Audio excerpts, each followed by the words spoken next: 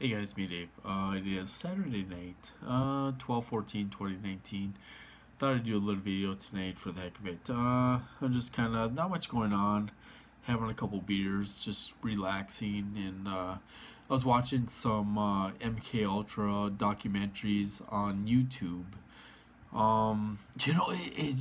It blows me away. It really blows me away that they have been studying mind control since the 40s, and the 50s and the 60s, and then 1973 it kind of became classified. Everything became classified in 1973. That's the year I was born. I was born in 1973. It just amazes me.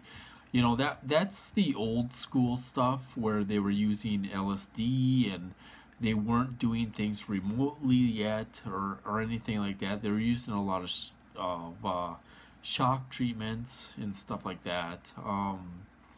They would they were doing brainwashing experiments and a lot of shock treatments and stuff like that, and erasing people's memories and depattering people's brains, I guess. They were doing all kinds of things, and it's amazing now because since the 70s, they were able to do this stuff remotely. Believe it or not, I know a lot of TIs don't believe this, but they can read your mind in real time. My attackers proved that to me. They proved that they can look through my eyes. They were telling me everything when I was getting V2K. They were telling me everything that was going on. Looking through my eyes. It's amazing. It's just amazing. And I was thinking about, because I was in the psych ward 3 times. The first time I was in there for 3 days. It was a fake psych ward. I was in there for 3 days. They didn't diagnose me, and they let me out on the third day. The second time, I was brutally tortured in the psych ward for 11 days. I was sleep deprived for 11 days. They drugged me. They were giving me medications, but they also drugged me. Um, and they were doing all kinds of things to me. They were doing skits throughout the day, playing out skits. It was all filled with perps. It was unreal. They let me sleep one night. They let me sleep one night out of 11 days. It was 24/7 torture. I was tortured so bad you guys wouldn't believe it. Um, the third time I went into the psych ward, I was in there for 5 weeks. During that time, they committed me. Um, they committed me. Saying, and they totally lied. They totally lied. They had the court. They held the court right at the hospital. It was a mock trial. I wanted to fight the thing, but my lawyer was involved. Everyone was involved in this against me. You know, my lawyer, they were paying him like $350 an hour.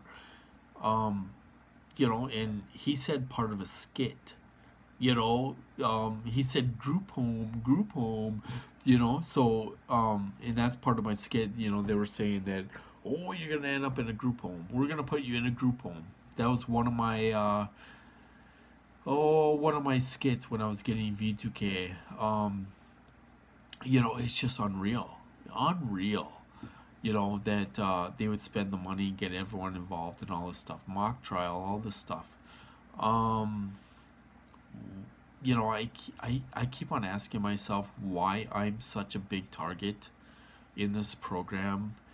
I truly have been in this program since I was a kid, probably 1 years old. I truly believe that I was in this program since I was about 1 years old, 1974. You know, it's unreal. You know, but you know, so they lied when they committed me. They said that I went to the psych ward involuntary, you know, and they said that I ran up to the nurse's station and I threatened to kill everyone. I told them that in court. I said I did not do that. You know, I told them that in court. I said I did. I said I know for a fact that I did not do that. You know, um, you know, and my lawyer's like, whatever you do, you're gonna lose anyway. You're gonna lose, no matter what you do. You're gonna lose. You know, so and I did lose.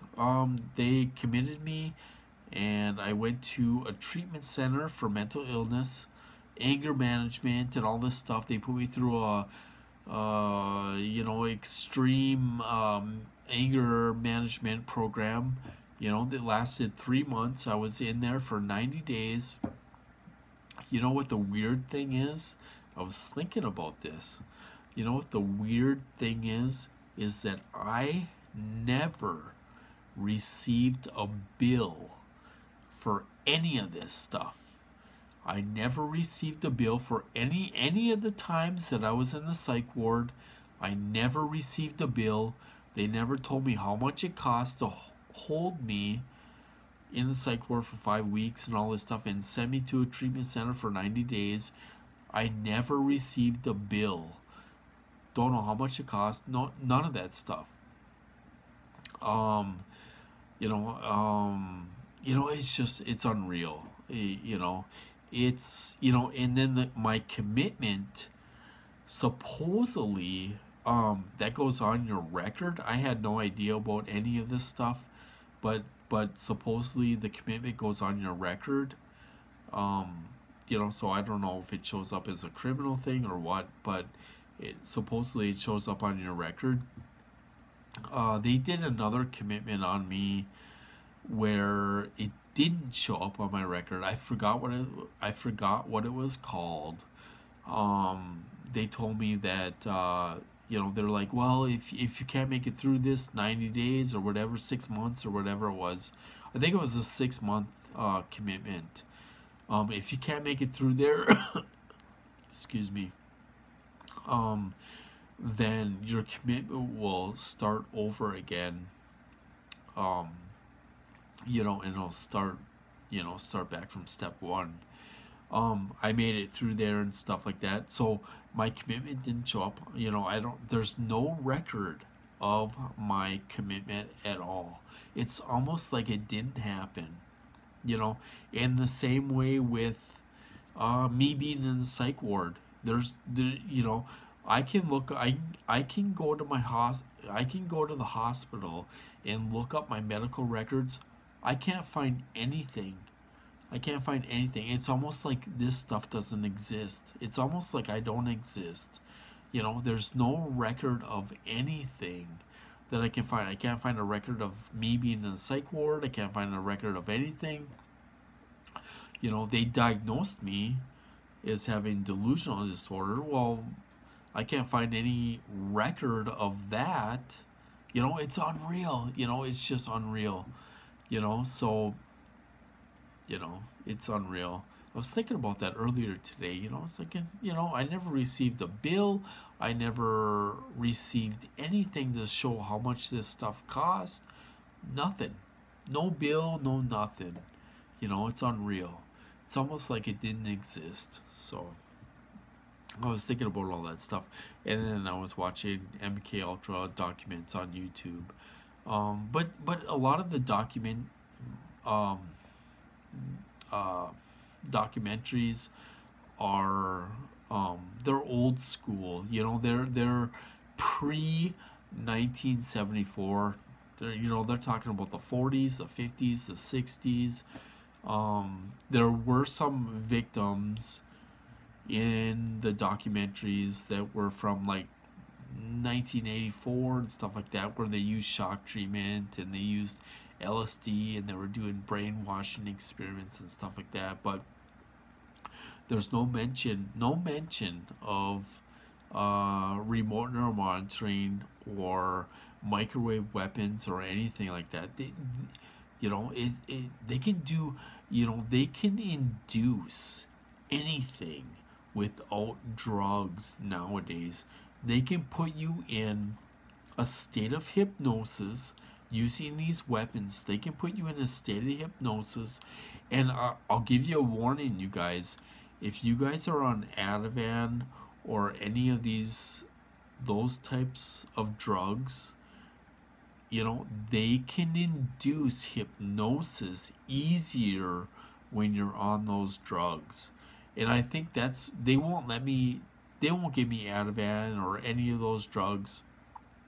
They won't give me any of those drugs. I thought it was because, well, they're addictive and all this stuff. They don't want me addicted to drugs and all this stuff. But I also think that they don't want me like on Ativan or any of those, because they can induce hypnosis easier when you're on those drugs, and they can make you do things. I know a lot of TIs don't think they can make you do things. When you're in a state of hypnosis, you can do things and you don't even realize it. Like I say, they could be subliminally putting things into your head, like, oh, go look up fast cars. And the next thing you know, you're on Google searching fast cars. They can make you do it. They can make you do things like that. So it's unreal. There's so much that is involved in this program. It really is unreal, and it's hard to understand everything because there's so many angles of this program, and there's so many different ways they can do things. Like voice to skull. Well, they're not just doing voice to skull one way. There's 4 different ways they can do voice to skull, like bypass the ears and all this